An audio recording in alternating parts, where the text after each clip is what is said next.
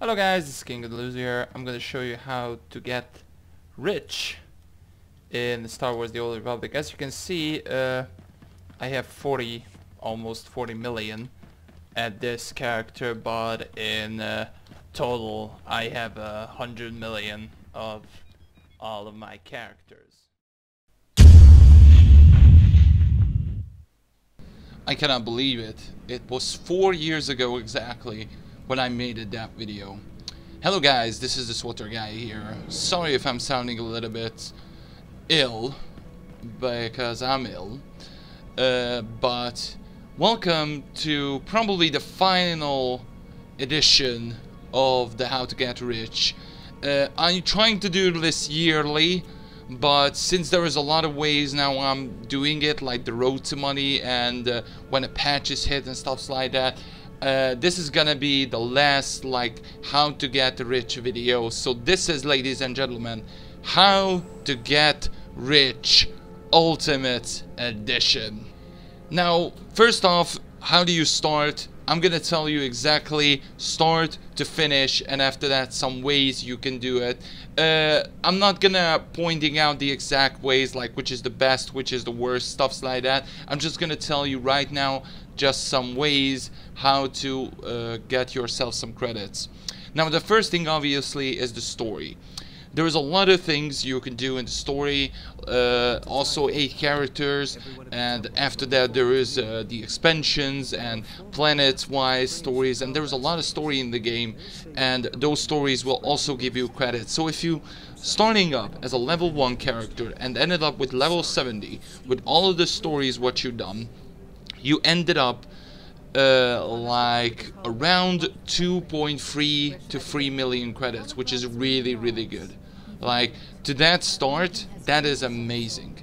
And after that there is just the beginning. That is just the beginning.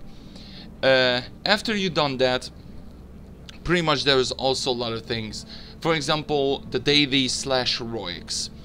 In the heroics, like, doesn't really matter which one you do, but there is like a lot of heroics on all over the planets, and pretty much you just farming it with alone or with friends. I think with friends is much easier and also profitable because you're getting more money as more people coming into the group. So that is just some fun thing to do. And for daily wise, that is just pretty much going. There is a lot of daily areas now.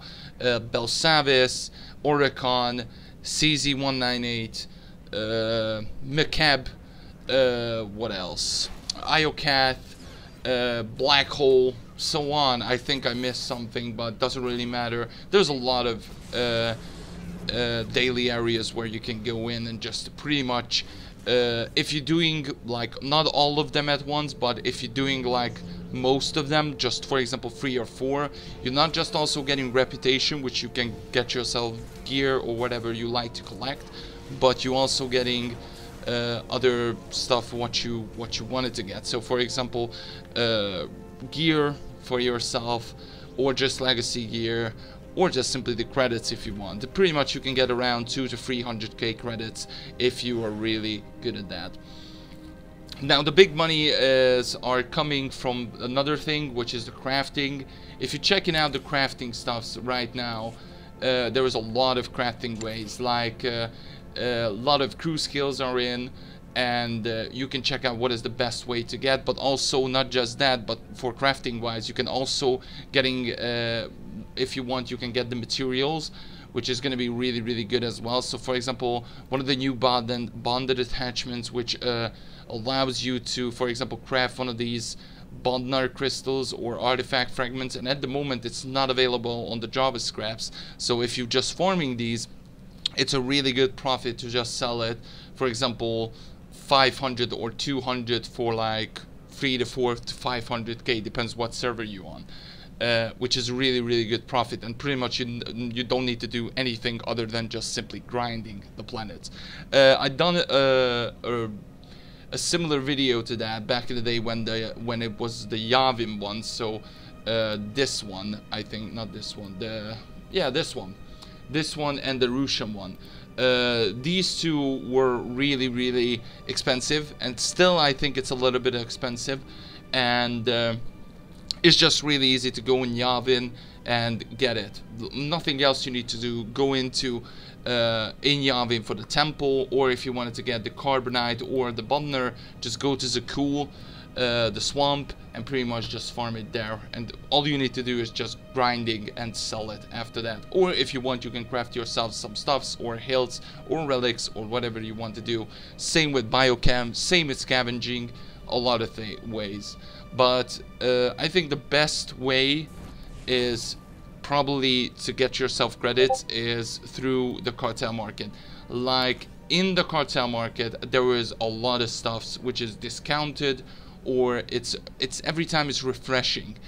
So for example, now there is the Grand Explorer packs which you can sell, or there's just some individual packs what you can want to get, the Eternal Command, Vigilant, and pretty much if you're opening one, maybe you can keep it later, like all of the items, whatever, and just sell it later. Or if you wanted to get the money fast or receive some really rare item, for example the Sign of Havoc, or this whatever it's called, not Steadfast Champion, Mandalorian Trekker, body armor, or one of the lightsabers, or this, doesn't really matter. At the end of the day, you will get yourself credit out of that. But this is the best way, especially if you're getting a really rare item like one of the platinum sabers or whatever, which is really cool stuff.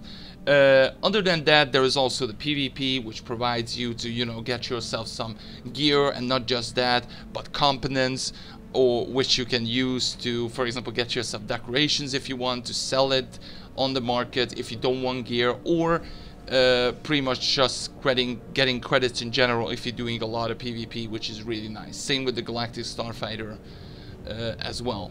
This was the ultimate guideline for Star Wars The Old Republic, how to get rich. After that, there is going to be the road to money, obviously, and after the patches or before the patches, I'm going to tell you exactly how to get rich. But this was the 4-year anniversary for how to get rich, the most popular video that I ever made, and I hope you guys did enjoy it, and thank you guys for all of the support who just started to watch me or just generally watching me. Thank you guys so much for making this like an anniversary video. I will see you guys next time. Bye guys.